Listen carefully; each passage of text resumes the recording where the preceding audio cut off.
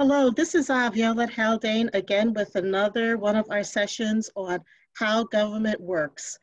Christian folks, our facilitator, today will be interviewing Mr. Thulani LeGrier, who's Department Head of Human Resources, Labor Relations, and Benefit Administrations for the City of Hartford.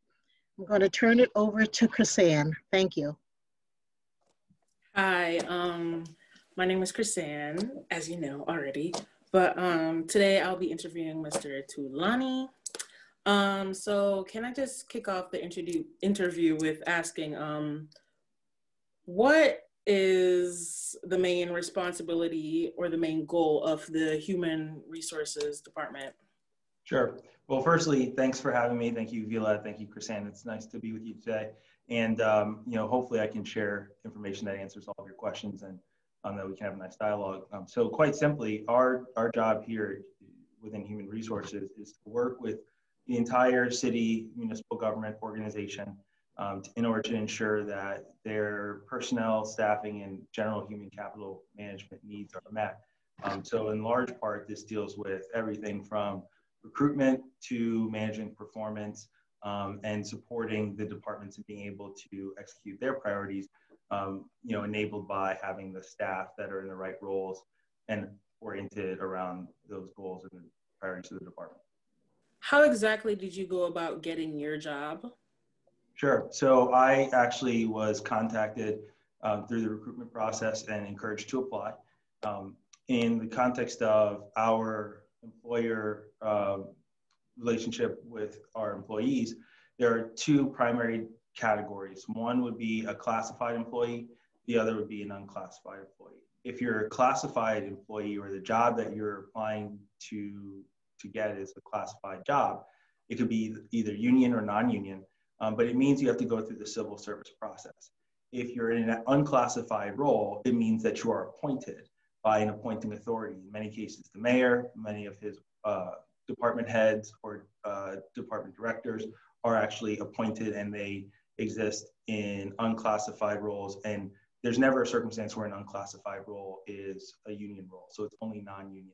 So in my case, because I'm actually a civil servant versus a public servant, which a public servant would be one of those appointees in an unclassified role, versus a civil servant where you're coming through the civil service process to staff a classified job, you actually have to apply in accordance with our standard civil service application process, which then means that your application has to be reviewed based on your training and experience that you put forth to determine whether or not you meet the minimum qualifications for the job for which you're applying.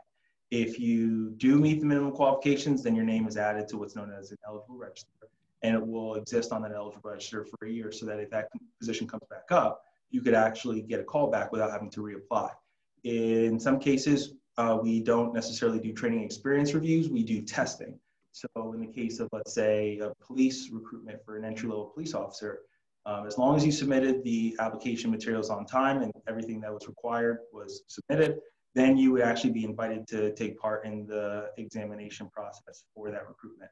And so that's really how I got my job, is I actually applied, my qualifications were reviewed against the job's minimum qualifications, I was deemed to be qualified, and then I interviewed and ultimately was offered the position. I accepted it. Okay. What role do you play in your department? Do you hold a certain title? I do. I am the director of the department, which means I'm the head of the organization of human resources. We're organized around three different primary divisions, the first of which is human resources or civil service, which is basically the kind of core HR practice work. Then similarly, we've got labor relations, which deals with all of the matters pertaining to adhering to and upholding our negotiated agreements with our bargaining units. We have 7. And then lastly, the benefits administration division. Really they support all of the benefit programs that we offer. So, medical, health insurance, dental, and all of those other sorts of programs. And so my role is to basically lead the organization and to make sure that I support developing talent within our organization, that I support driving efficient operations across our organization. And then I make sure that, our organization is stable and healthy, so that the work that we do with all of the departments, because we interact with each department, that impact would be a positive one, because if we're stabilized and we're able to give them the support that they need and give them good guidance to help solve their challenges, then that has a rippling effect in a positive way. Let's say in the future, I want to go about getting a job with the city. How do I do that? Sure. So there are a couple of ways. Primarily, you just have to be on the lookout for opportunities, and then you'd actually have to read that posting for whatever the given job was, and then you'd have to make sure that you follow the instructions in terms of submitting an application. Now, we take applications in person, and we also take them online.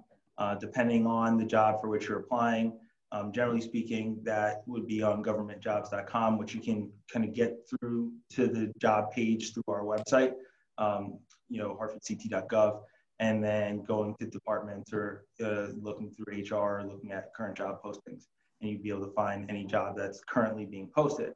Similarly, if you were to come in, you'd see those same jobs posted in the hallway here on the ground floor of City Hall.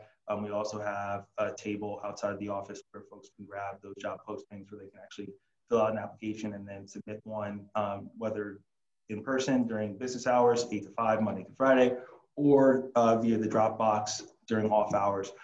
Additionally, if we are open during our standard hours, someone can always come in and fill out an interest card. So if we don't have a job posted at the moment, they can actually put forth their interest to be notified when that job becomes available. And then we file that, and then at the point at which that recruitment initiates, we would reach out to anybody who actually had previously provided an interest card, and then they would be notified of their ability to apply at that time.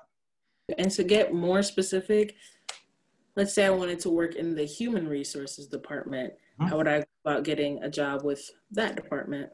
Sure. So the way it works the same across all the departments. Every department for which there are classified jobs has the civil service process underlying those recruitments. So whether you're applying for a job in human resources or finance, that's going to apply. So basically, you would apply for a posted job, and then once that posting closed, your application would be evaluated, as I mentioned previously, really looking at your years of training and experience. So let's say you had applied for an entry-level HR analyst role. We would really be looking at whether you meet the minimum qualifications of having graduated from a 4-year institution or whatever the case might be in that specific circumstance. And then, we would basically qualify your application and add you to the eligible register based on whatever number of years of experience you had, and you kind of be ranked, with all the other applicants. And then let's say you came in and your name was first or second on the eligible register because of the number of years of experience that you had.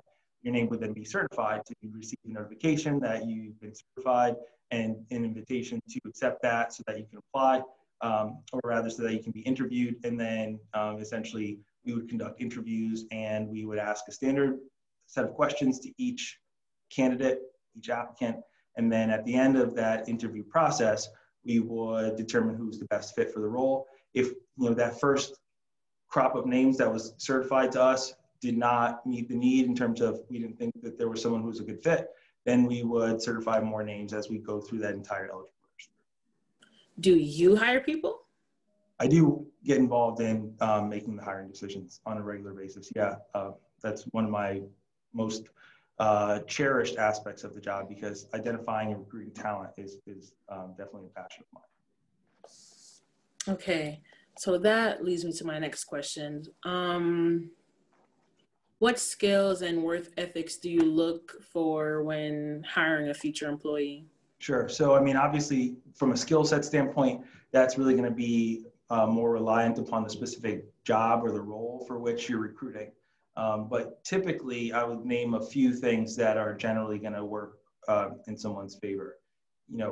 Having those really strong work ethic characteristics, those being, a sense of personal and professional accountability, the initiative and the commitment to follow through, holding oneself to a standard of excellence, acting as though you're your own boss in the sense of, is your work going to meet your standard? And hopefully that standard is higher than anyone else's would be, such that you're always working as though someone's watching, because you are accountable to, a strong performance and contribution. And then, really good communication skills and strong collaboration skills. Working well with others in a team environment is critically important. And communication is a key component of that in terms of being able to really work through challenges that will be inevitable, communicating what you're seeing so that you and your colleagues can identify, a full picture on what the needs are, and then being willing to compromise as you work to develop a solution, knowing that you might have one perspective and approach it one way, but someone might have another perspective and approach it another way. But that if you need to work together, you're able to talk through what's the right approach and agree and reach consensus and move forward. And then I would say, a commitment and a passion for what we do. Our jobs are really critically important. We provide essential services. In fact, the vast majority of our employees worked every day during the pandemic because, you can't be working from home if you're a police officer. You can't work from home if you're in public health. And what we do is we serve the residents and the constituent stakeholders of the city of Hartford and of our surrounding community. So what we do is we really focus on what that means, the meaningful impact that we make. And we want everybody to be connected to that in a way that helps them understand that they're a piece of a whole, this whole city of Hartford workforce team, and that we have a service-driven mission to the constituents of Hartford, and that there are people who really need the work that we do. So we have to do it well, we have to do it consistently, and we have to do it in circumstances sometimes that aren't ideal, like working during a pandemic. But if we don't do that work, it's not going to get done. And so, when you bring all that together, you're talking about someone coming with, a high degree of character, high degree of accountability, strong teamwork skills, and someone who believes in the work that we do and the importance, and who stays focused on that. Because inevitably there are always going to be challenges, but when you have a goal and you have a primary focus, you just really stay focused on that and work through the challenges because it's important. How long have you been working in this department? Just about a year now, actually. I came, last year in early April. It's obviously now towards the end of January. So I've been here under a year, but sometimes working for the city of Hartford, each year feels like dog years. So, maybe if you do the math, I've worked here a little under 6 years. So for that 1 year that you've been working with the Human Resources Department, what is that one trait that all your employees share? Yeah. So within the department, I would say the culture that we have really reflects a lot of what I mentioned earlier. We have some really high quality people on the HR team. It's probably my favorite part of the job is working with the people that we have here and that we're fortunate to have on the team. I would say the common trait is hard work. Each person works really hard on a number of levels each day. They work hard to bring their best self to the office. Obviously when you're dealing with the pandemic, it can be scary at times, when you step out of the house. You have to take the right precautions to keep yourself safe, to keep your family safe and those around you safe. But each person has worked to push through that. When they get here, they work hard to serve our departments and to serve, the folks within them as individual employees. They've worked hard to really get up to speed and learn quickly. Many of our team actually are relatively new to the team. In fact, our department had almost complete turnover in 2019 and heading into 2020. So we only have one person on our department who's been here contiguously longer than 18 months, who's full-time in our kind of core HR civil service division. And so everybody's worked to really learn quickly, to support one another in learning. As we brought new team members into the team, everybody's really taken a hands-on approach, a collective ownership approach to making sure that that person is positioned for success. And then, really, I would say people are just good people. We do our best to be good-spirited, obviously, and that's important. Sometimes when people come into HR, they might be having a tough day, and, you got to be able to meet them wherever they are, but at the same time, hopefully bring them to a better place by the time that, they're headed out of here. So I'd say our team is just really hardworking, and they're all good people. Okay, thank you. That was really nice. Can you speak on the labor relations at the HR department? Yeah, absolutely. So this is where the city is unique relative to a lot of private employers. So my prior experience coming from the private sector, we didn't really have any union employees. We were all at will, which meant that essentially we could be let go for any lawful reason at any point in time. And that individually, we, beyond the standard company benefits that were offered, a person had to negotiate whatever they were looking for from the organization as a solo individual. In the context of the labor relations side of things, that's what we call collective bargaining. So we have 7 different bargaining units that are represented within our workforce. We have the Hartford Police Union. We have the Hartford Firefighters Association, Local 760. We have Local 1716. We have the HPA organization, HPA, as well. And then we have the Municipal Lawyers Association, MLA, and School Crossing Guard. And each of those bargaining units represent a different type of worker. So HPA, for instance, is the Hartford Municipal Employees Association. It's kind of a mouthful, which is why we kind of just shortened it a bit. But in any case, they're really are managers and supervisors in most cases. And so when we talk about labor relations, what we're really talking about is what is the specific collective bargaining agreement that this particular union that I'm using as an example, HPA, has negotiated with the city of Hartford. So that means that there are specific terms negotiated, everything from pay rates for specific job classes to a schedule of general wage increases, amount that's contributed to pay for things like medical benefits, certain different types of leave that folks are available or that folks are eligible for, and other different aspects that govern the employment relationship. So for instance, to compare it to an at-will circumstance, if you are a job as a project manager, for instance, at, let's say, one of the private companies around here, you might get offered a base salary and you don't necessarily always know what's the minimum salary that's paid in that position and what's the max salary that's paid in that position. And then each year, depending on your performance, your manager or supervisor might say, oh, you've done a great job. And the company has funded a pool for, merit increases in your general salary. And so here's an extra 2% that you'll have as your base salary going forward. In this case, with the HPA circumstance, you might have a project manager role, but you would be hired at step 0, which would be the base rate for the position. You could also be hired at a higher step within that position, but the steps are discrete and they're predetermined in the sense that you go from, let's call it 50,000 to, let's say, 53,000 at step 1 and 56,000 at step 2, and then so on and so forth up to the max step. And that every year on your anniversary date, you would be due a step increase. So you would automatically go. And that was something that the union negotiated on behalf of all of its employees. So compare contrast, in the private sector, it's kind of you're at the mercy of your employer in what they want to give you. In the sector here, in the public sector, where we're dealing with labor unions, you have a lot more protections that are afforded to you through your collective bargaining agreement and the union that you belong to within that context, such that, also when it deals with discipline and separation of employment, if you felt like you were being unfairly disciplined for something, you would be able to grieve that with your union representation supporting you in that process in dealing with your manager or your supervisor. And then there are graduated steps in terms of, if you don't agree with the manager or supervisor, you can take it to the department head at a step 2 level. If you don't agree with them, then a step 3 level comes to human resources. And if you don't agree with human resources, with your union support, you can take it to the state board of mediation and arbitration. And then an independent entity would decide, who's right, who's wrong, and make a recommendation of a finding there. So the labor relations side gets very complex because, again, these are contracts that are negotiated, so we actually have to negotiate them on the front end. In fact, right now we're actively negotiating a series of different contracts.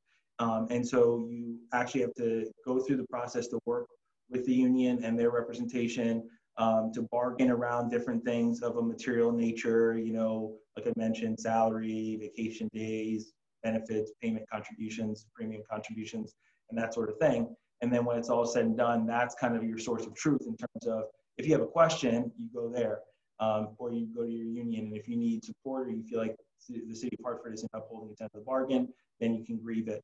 And so there's a lot that goes into hearing those grievances, rendering decisions and findings on those, making sure that all of our HR processes and transactions are executed in accordance with the expressly stated terms of the collective bargaining agreement, and that over time, as things change, if we need to do a memorandum of agreement or understanding on something that wasn't covered or expressly stated in the CBA, the actual contract, then we'll work with them around that as well, just on a day-to-day basis. What jobs in the city are union jobs? There are a lot. In fact, we literally have thousands of jobs, and the vast majority, 95 or so percent, are actually union jobs. So everything from, like I mentioned, police and fire to public works, many of those jobs are union jobs, with the exception of, like I mentioned, a small subset of jobs that are classified non-union, or those political appointments in those unclassified roles. With the exception of those, everything else is a union job. What's your favorite part of your job? So I actually like working with people. I used to be primarily focused on, business management, business administration, strategy, marketing, product development, those sorts of things. And I quickly realized that, people would reach out, for informal mentorship or even formal mentorship in some cases. And I really enjoyed it. And that there were many instances where someone would come back to me after we had, a mentoring relationship, and they would express to me that, some of the things that I had shared, you kind of helped them get out of their own way. And as a result, they realized some success in their professional life that they were looking for. And I always got a lot of, good feelings about that. And I found it to be very energizing.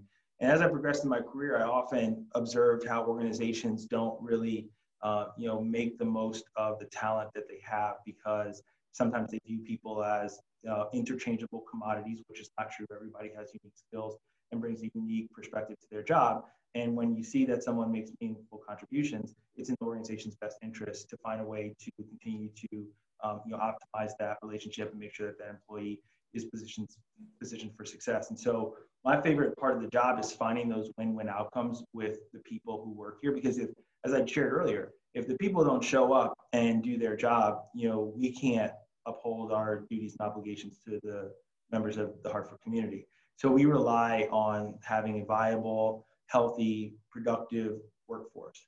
And, people are complicated. So, a lot of times, and there's a saying out there that's often used, people don't often remember what you say specifically or what you did, but they always remember how you made them feel.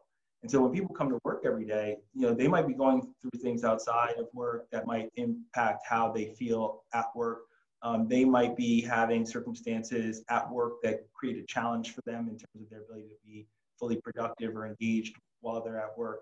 And so a lot of what we try to do is find ways to address any root causes of friction in the workplace. We also, within the benefits context, sometimes have to support an employee with what's going on outside of the workplace, with things like our employee assistance program, where they get free access to mental health professionals and other services from a work-life standpoint that can help them through tough times, like the loss of a loved one, or a very severe illness or something of that sort. So it's really looking at the whole person and saying, okay, well, we need these folks, every single employee, all 1,653 or so City of Hartford employees at the present moment. You need them all to come to work and be positioned for success and supported in what they need to do to be successful in their job. And we have to find ways to reach each person uniquely, depending on their unique circumstances, as needed, and solve whatever their challenges are, so that they can continue to focus on the task at hand. So my favorite part of the job is actually engaging with people and seeing a better outcome than we would have been able to achieve without getting involved. What are the chances of an employee switching from one department or transferring from one department to another? They're actually quite high. I'll say that a lot of folks actually are long tenured, with regard to, their position here. And in many cases, they're long tenured in multiple different roles. So there's a lot of flexibility if someone has worked here, particularly if they have already satisfied their probationary period, which varies depending on the job, could be up to a year. But that, once they're a permanent employee, if they see another job that's posted, they can apply as a promotional employee. And that would give them priority in terms of that interview process, because internal candidates are interviewed before external candidates. We call it the external open competitive. We call it internal promotion. And then, you can transfer similarly if you add your name to a transfer list. If a position opens up, again, you get priority in terms of the interview by the hiring manager. So there is a lot of mobility, and that's a primary way that we drive retention and that we retain institutional knowledge, because someone might have worked in one department, like take my assistant director. She's worked with the city for nearly 20 years. As of this year, it'll be 20 years in September. And she spent the majority of her career in finance. She started at an entry level, but because of her work ethic and the type of person she is, she was able to move up to a management level. And she actually also was a member of the executive leadership board with one of our unions, the HPA union that I mentioned earlier. And then she decided that, based on what she was seeing, she thought that she could be of value in human resources. And so she applied, came through civil service, and has been incredibly valuable to the team, because having had the long tenured experience in the city, she knows the culture very well. She knows many people very well and has a lot of trusted relationships. Similarly, having had that union leadership, she understands how that labor relations interaction happens on the union side. And now she's learning it from the human resources side, but she's really showing people that it's not an us versus you. It's a, we need to work together because we have overlapping and shared goals. So really, when you see people being able to make those sorts of transitions in their career, and in this case, seeing the success that not only the individual has, but that the organization has as a result of that individual kind of bring their unique talents to a different side of the house, it's a recognized fact that when we find ways to help people stay engaged by making sure that they're in the right roles and that they have mobility, that we have a higher likelihood of retaining that talent in the organization. But as I mentioned, because of civil service, there are rules that govern and dictate how people move through the organization. That's really to maintain fairness, because a lot of what civil service does is it takes away the possibility that, just because you're a higher up's niece, for instance, or friend or relative or personal associate, that you'll just automatically get a job. And what it does is it strips away all of that, and it says, firstly, we have to make sure you're qualified to do that job, because taxpayers are funding these positions to provide essential services. So irrespective of your color, your gender, your age, who you know or who you don't know, as long as you have the minimum qualifications for a role that you're applying for, you will have an opportunity and a fair shot at getting that job. Then, on the back end, when it deals with who gets interviewed and in what order, like I mentioned, it's very much of a structured process that's governed by a lot of rules, so that the hiring manager, when they get candidates, it's candidates that HR has already told them are qualified, and that they really are just there to assess for fit within the team. So in some cases, we had situations where people were saying, oh, well, you guys are sending me people who are not qualified, and we had to push back and say, no. You might not think that they're a good fit for your team, but we have absolutely qualified them based on our standard process. So you do have to interview them, and you cannot return that cert list until you've actually interviewed each candidate. So it's very different from the private sector, where people get to pick and choose who they want to interview. And if, one of their associates says, hey, my nephew wants an internship or whatever, just hire him. It doesn't really work like that. Does the staffing reflect the people living in the city? Yes. So we are proud of our representation. In fact, like I mentioned, we have 1,653 employees total. That's full and part-time as of present day. Of that number, about 30% are female, and the remaining portion are male. Now, why are we skewed so heavily in the male direction? Well, because we have certain departments that traditionally have been viewed as, quote, predominantly male professions, things like police, fire, public works. Now, what we're working to do in HR is make sure that we support adequate representation. So on the flip side, when it comes to representation in terms of people of color. We do absolutely represent the community. In fact, if you'll give me a moment, I can tell you exactly where we stand with regard to representation of people of color. In total, the City of Hartford workforce actually is more than 60% people of color. So, you know, the numbers go 35 and some change percent Caucasian, 29 and some change percent Hispanic, and then 27 and some change percent Black or African American descent. And then we have a lot of work to do in terms of increasing representation of Asian and American Indian members of the community. But by and large, when you look at Hartford's demographics, we do fortunately have strong representation of the people who are actually a part of the community. We focus deliberately on Hartford resident recruitment. It's always preferred. In some cases, it's required. For instance, in certain positions in public works, or at the time at which you apply to be a firefighter, you have to be a Hartford resident. And in some cases, with certain recruitments, they actually get preference points, like in the context of police. If you're a Hartford resident, you get points added to your eligible register score, essentially, which could bring you up the list in terms of priority on the interview slate. And so in terms of people of color, we are really limited to the talent pool that, you know, opts in. So what we're working on doing for, you know, areas like police and fire, where we want to see more female representation or more representation of people of color or more representation of people who are from Hartford, we are actually working on what are the right outreach models to start to go to the places where we can find the sorts of individuals who have those characteristics or who have an interest in some of those careers, and start to help them understand, much like what you and I are talking about, you know, why would one want to work for the City of Hartford? You know, what does it take to get a job with the City of Hartford? And then supporting those folks along the way. Because if you think of something like police, for instance, we always want to see more of the community represented in police. We actually have a cadet program, which you can start in high school. But what we have to do is connect the dots to folks who are at that young age to help them understand, you know, what it means to have a career in law enforcement. You know, how do you take advantage of the cadet program? What does that mean in terms of your ability to then become a sworn police officer thereafter? And we have to start early so that over time, we have a more representative candidate pool, and that candidate pool would be, you know, the pool of folks that we would ultimately bring in through the academy. And then once they become police officers, that's the candidate pool that will ultimately be the candidate pool from which we will promote leadership, you know, sergeant, lieutenant, captain, and the like.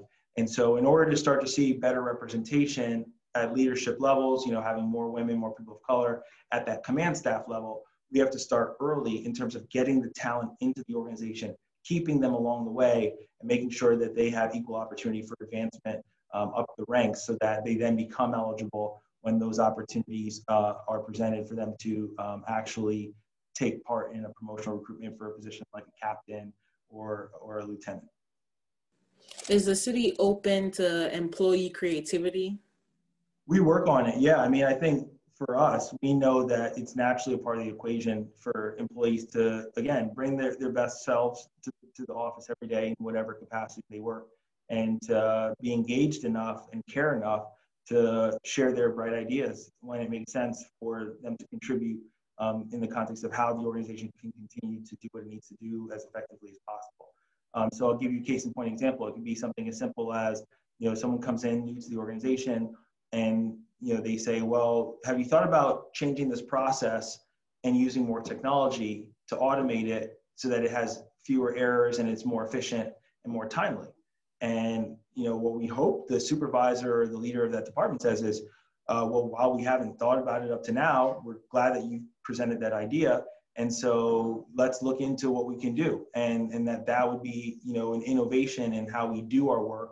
And that would have been driven by someone's creativity and whatever their unique vision is. There are some instances where it's less readily available to us than others, because if you take something like, you know, police, for instance, it's highly regulated because of the nature of the work. And so depending on the level of creativity and the idea, you know, there might be something that can be done or there might not be. But in any case, we want people to be engaged. We want them to bring their best selves and to be willing to share ideas that stem from their creativity or where they see potential to innovate. And what I'll say is, that's really the true benefit of diversity, equitability, and inclusion, because the surface level dimensions of diversity, what you look like, what's your gender, blah, blah, blah. That stuff is sure very visible, but the real diversity is, how do you think? What are your unique ideas, your unique perspectives based on your unique life and professional experiences that could potentially benefit the organization? And that's what we really want to harness. Does management reflect on the city? Management does, yeah. In many cases, we have a very representative group of managers, particularly at the most senior level. If you look at Mayor Bronin's administration, he's got very strong representation from a professional standpoint in terms of people who happen to be women, people who happen to be people of color, and different ethnicities. And so, yeah, I'm proud to say that by and large, we have a very representative workforce up to and including at the most senior levels of management. Okay, thank you. My final question is there anything about your job that I didn't ask that you would like to share? Yeah, I would. So one of the things that I would share for anybody, and we talk about it in the context of a lot of the focus we have here, is,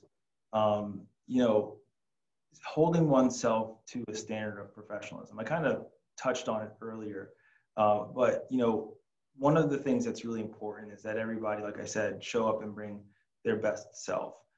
We interact with the public, so you have to have a way to kind of compartmentalize and be professional at all times when you're on the job, knowing that people might come to you, recognizing that you're in a position of authority, and you've got to be able to serve and support their needs, with a level and a standard of professionalism consistently. I think there are times where we see certain behavior that is not necessarily aligned to what we really want to be presenting and representing as our image.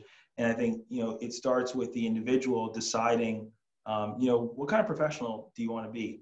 And here with the city, what we really need most are people who, like I mentioned, come to work, high degree of accountability, standard of excellence, work well with others, and who really care about the work that we do and who are committed to doing that because of the essential nature of it.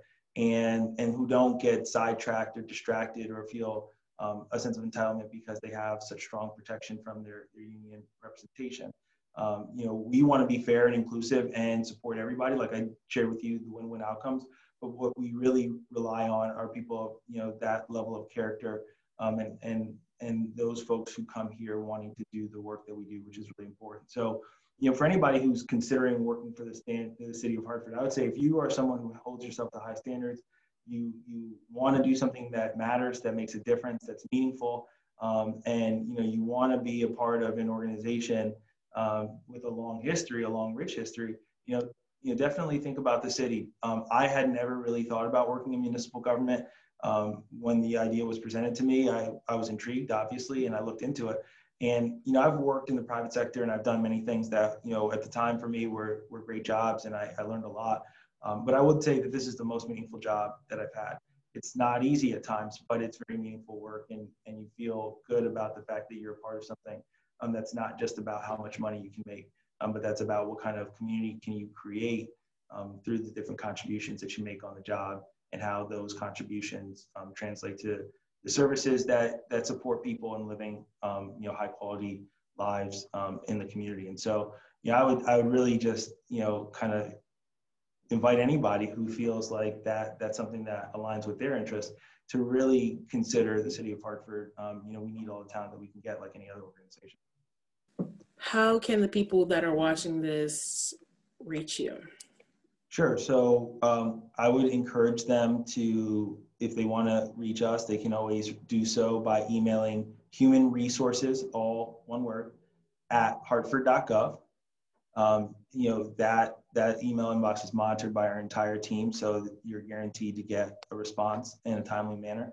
Or you can stop by. We're at 550 Main Street, Hartford City Hall, here in Hartford. We're on the ground floor, and we do take walk-ins. So a lot of time my staff and I are always here to answer questions that folks might have, walk them through the application process. Even in some cases, because we know there is a digital divide, working with someone to set up an email address and other things, if we think that that's some support that will help them as they go through their job search here with us. So, whether it's, emailing us or coming in, I would say those are probably the best ways to make sure that if someone's interested in getting more information, that they have the way to do so. Okay, thank you, Mr. Thulani. Thank you, Chris-Ann. It's been great. You're a great interviewer. Thank you for having me and for asking such great questions. My pleasure. Thank you. Have a good one. Thank you, Mr. LeGrier. Thank you, Ms. Haldane. And we appreciate it. I do as well. Thank you for having me, and stay safe out there. Take care. Thank you.